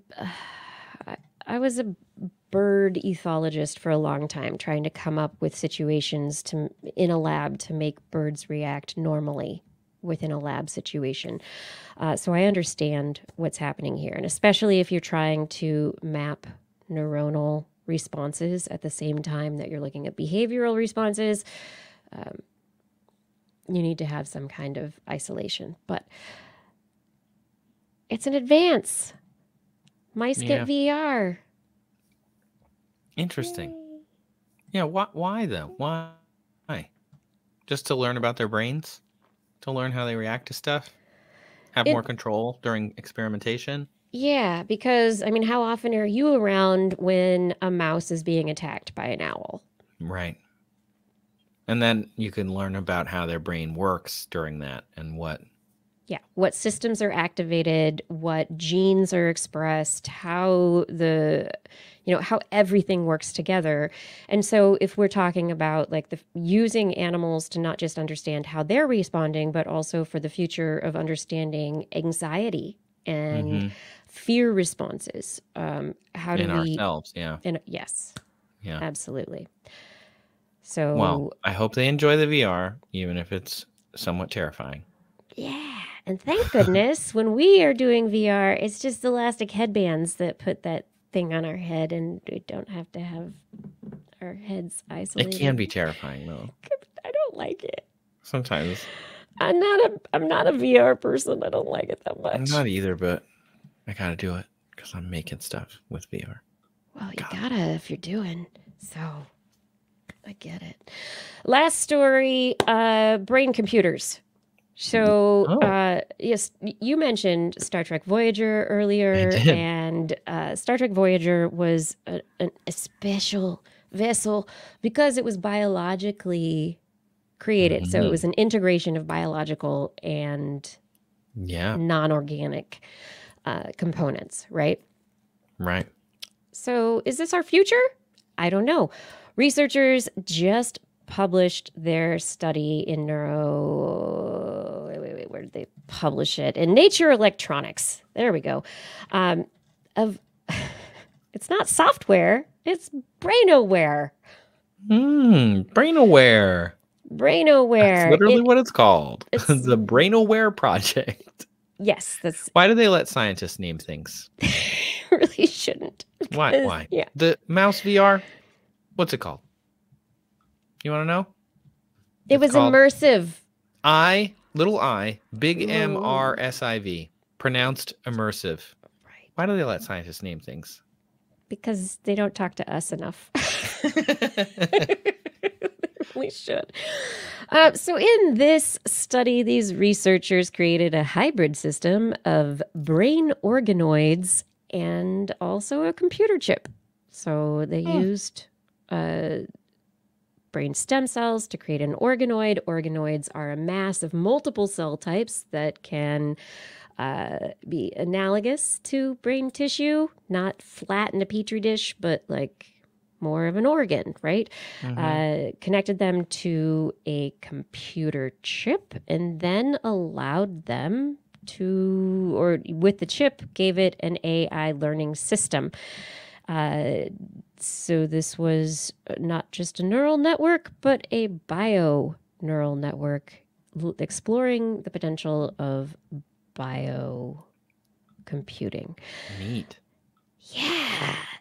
So they looked at it specifically in regards to speech recognition. They were looking at Japanese speech patterns and looking at the decoding of audio clips of Japanese vowels.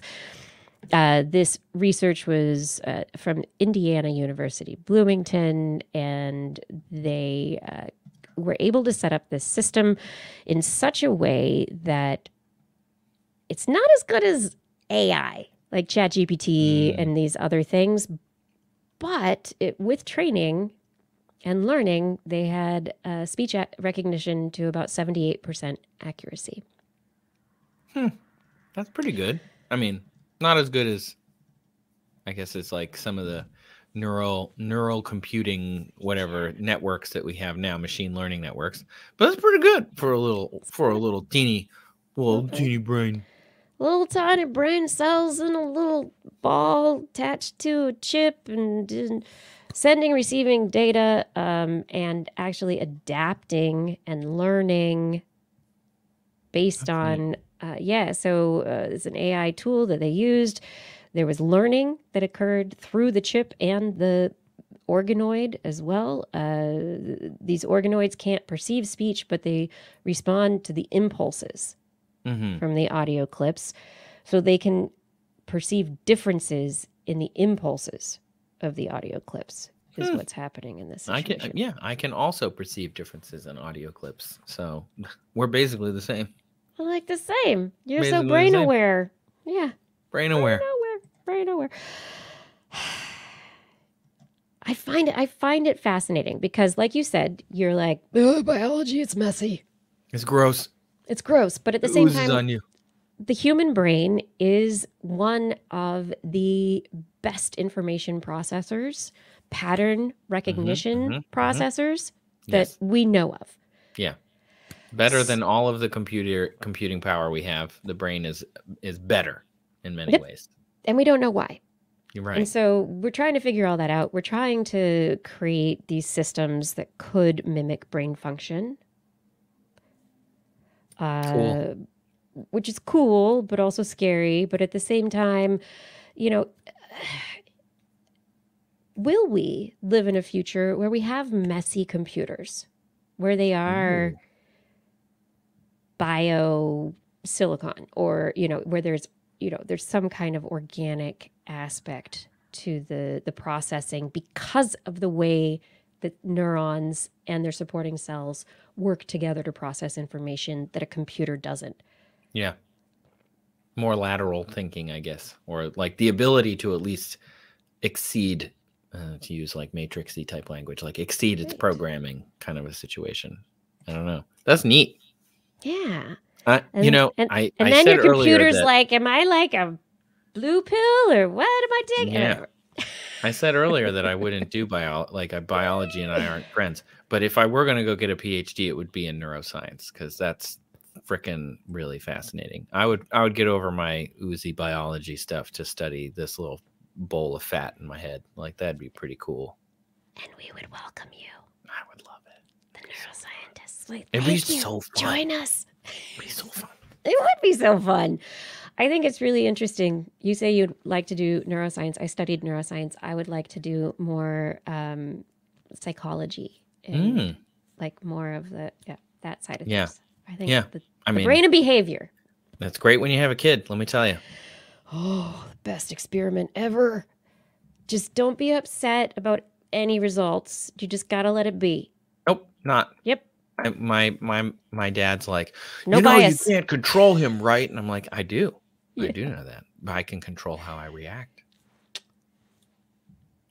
Oh, you've already become, yes, you've got it down. Parenting. You fail a lot as parents, too. Oh, gosh, all the time. So much fail. You have to be cool with that. I'm already cool with it. I make videos for the internet. It's all about learning. Yeah, you got it. Yes, I'm used to this. It's fine. I'm already good at being bad at stuff. I can handle YouTube comments. I can be a parent. That's right. Totally great. Nothing he could say. You got right to me. Trace, I've kept you up too late, though. I know. I gotta go to bed because he gets up at 7:30. I know. You need to have baby bedtime and taco eating. And so I just want to say thank you so much for joining me on the show tonight. It's been really fun, and thank you for being here.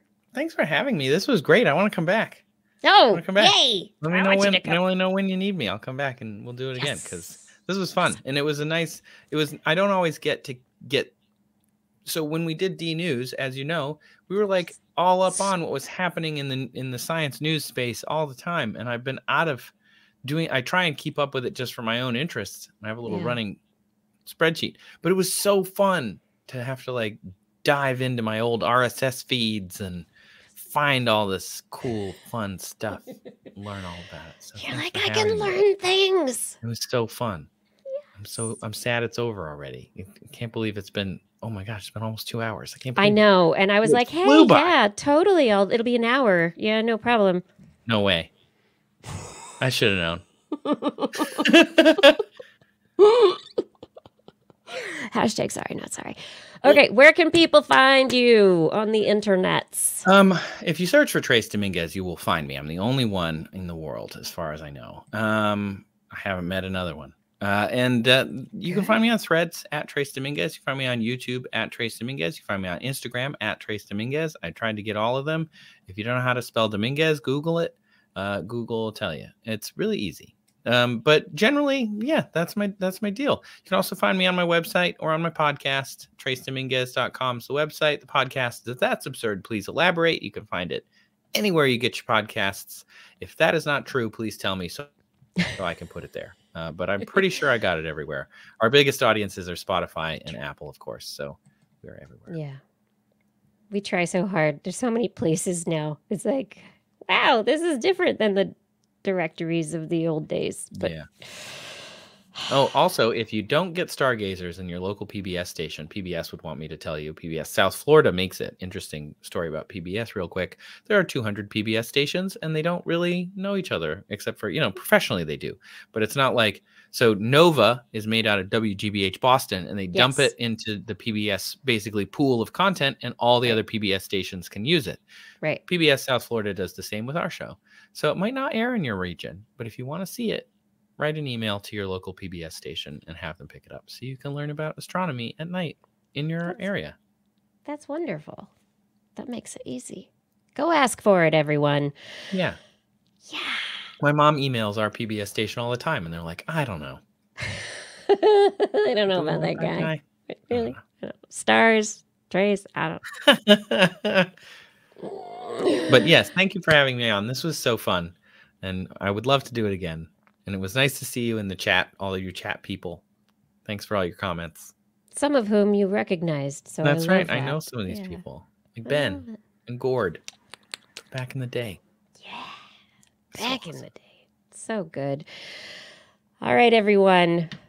Thank you for listening. I hope you all enjoyed the show.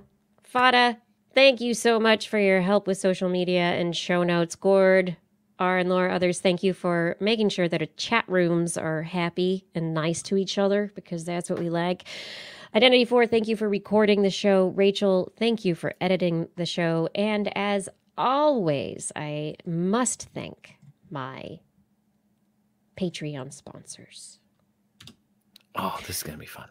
Thank you to Aaron Anathema, Arthur Kepler, Craig Potts, Mary Gertz, Teresa Smith, Richard Badge, Bob Coles, Kent Northcote, Rick Gloveman, George Corris, Pierre Velazarb, John Ratnasamy, Carl Cordfeld, Chris Wozniak, Vegard Shefstad, Donathan Stiles, a.k.a. Don Styler, Ali Kothman, Reagan Shubrew, Sarah Forfar, Don Mundis, P.I.G., Stephen Alberon, Daryl Myshak, Stu Pollock, Andrew Swanson, Fred S104, Sky Luke, Paul Bronovich, Kevin Reardon, Noodles, Jack Bryan Carrington, David E. Youngblood, Sean Clarence Lamb, John McKee, Greg Riley, Mark Hessenflow, Steve Leisman, a.k.a. Zima, Ken Hayes, Kara Tan, Christopher Rappin, Richard Brendan Minish, Johnny Gridley, Remy Day, G. Burton Lattimore, Flying Out, Christopher Dreyer, Artyom, Greg Briggs, John Atwood, Rudy Garcia, Dave Wilkinson, Rodney Lewis, Paul, Rick Ramus, Philip Shane, Kurt Larson, Craig Landon, Sue Doster, Jason Olds, Dave Neighbor, Eric Nappy, Adam Mishkon, Kevin Parachan, Aaron Luthen, Steve DeBell, Bob Calder, Marjorie, Paul D. Disney, David Simmerly, Patrick Pecoraro, and Tony Steele.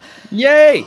I made it through. Just a few little stumbles on this week's reading, but thank you, all of you, for your support on Patreon. And if there's anyone out there who's not supporting us on Patreon yet and you want your name on that list, make sure you head over to twist.org and click on the Patreon link. We can't do it without you. On next week's show, I don't know what's going on. I haven't figured it out yet. I'm just going to be honest. It's the 20th. It's right before the holidays. I got to talk to Justin and Blair and find out when we're going to do our year-end countdown of stories and how we're going to make that work. But we are always back Wednesdays, 8 p.m. Pacific time, broadcasting live from our YouTube, our Facebook, our Twitch, and you can find other information at twist.org/live. If you want to listen to us as a podcast, search for This Week in Science wherever podcasts are found. And if you like it, share it with your friends and get them to subscribe, because that's how we do this thing with the podcasting and the streaming, and everything that you're sharing helps. Anything you've heard here is also going to be available in our show notes at our website, twist.org. And you can also sign up for our newsletter, which I do send out every once in a while. If you have an idea for an interview, a topic, or anything else you want us to address, email me, Kirsten at thisweekinscience.com, Justin at twistminion@gmail.com, Blair at blairbaz@twist.org. It was just their birthdays, so maybe send them some birthday emails. That might be fun. I don't know. Make sure you put twist somewhere in the subject line so your email does not get spam filtered into a defunded super collider and end up in some politician's spam box.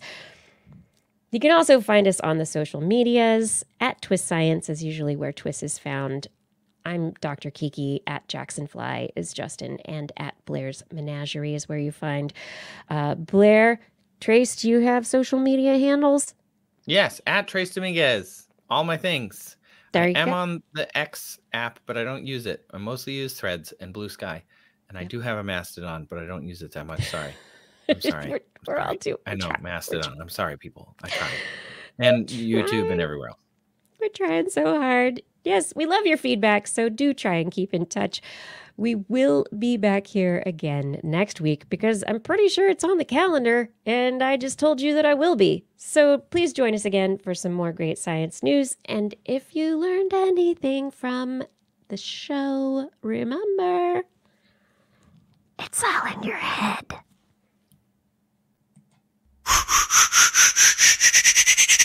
This week in science.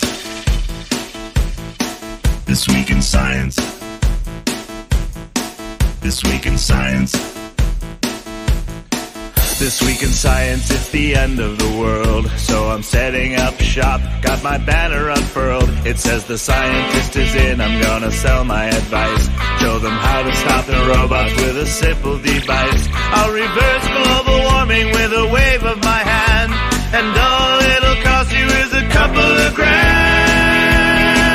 'Cause this week's science is coming your way.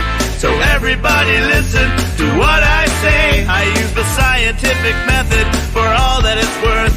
And I'll broadcast my opinion all over the earth. 'Cause it's This Week in Science. This Week in Science. This Week in Science. Science. Science. This Week in Science. This Week in Science. This Week in Science. Science. Science. Science. I've got one disclaimer and it shouldn't be news. That what I say may not represent your views, but I've done the calculations. I like the dance party. I know, the dance party is always so much fun. It's my favorite part. Well, no, all of it's my favorite part. Oh, man. Thank you. I'm sorry I kept you up late, but not My tacos sorry. are approaching. Your tacos are... Yes. But Don't really, worry about it. Once again. That was fun. Okay, good. Okay, yes, it was more than an hour. It was 2 hours, and That's okay. it seemed like you enjoyed talking, so I didn't want to cut you off all the time. And I could have cut myself off, yeah, we could have, but but I didn't. I appreciate it. And also, it wasn't a hard out. It was just like an hour, probably good. 2 hours, fine. I'll live. yeah, I was going to do 2 of my own podcasts today, but I only did 1 because I didn't get all my writing done. Oh, Now I got to do another one on Friday, so it's a busy week. it is a busy week, but you didn't have to write a lot for today. You just No. had to talk a bit. Yeah, Which I had to is- learn some stuff, Yeah, talk about it. It was great. taco about it. I'm going to go eat tacos. All right, we are still live, but I'm going to end the stream so that you can go get your tacos and talk to your tacos and have a nice sleeps and get up early for your bambinos. Yeah, definitely. Yes. Oh my gosh, constant. Okay. Well, thanks for having me, everybody. And thanks for the chat. Nice to see you, Ben. Nice to see you, Gord. You didn't chat much, but nice to see you. And thanks for everybody else. It was so cool. It's been a while, and I appreciated it. We all appreciated it too. I appreciated it a lot. I really, really enjoyed getting to talk with you. So thank you. I love Thank getting you. to spend time with you. You're one of the, like, I mean, I said, how do you smile like that in your photos? But like, honestly, like you're one of the good, smiley, nice people. And I like nice, smart people who can talk about interesting things and are curious about the world. And you got all that. So Thanks. I Yeah, appreciate that's it nice. a lot. Thanks for I bringing agree. it. Thank you. Thank you. Have a wonderful night. Everyone, thank you for joining us. I will be back again next week. In the meantime, remember, stay safe, stay healthy, stay curious, and stay lucky.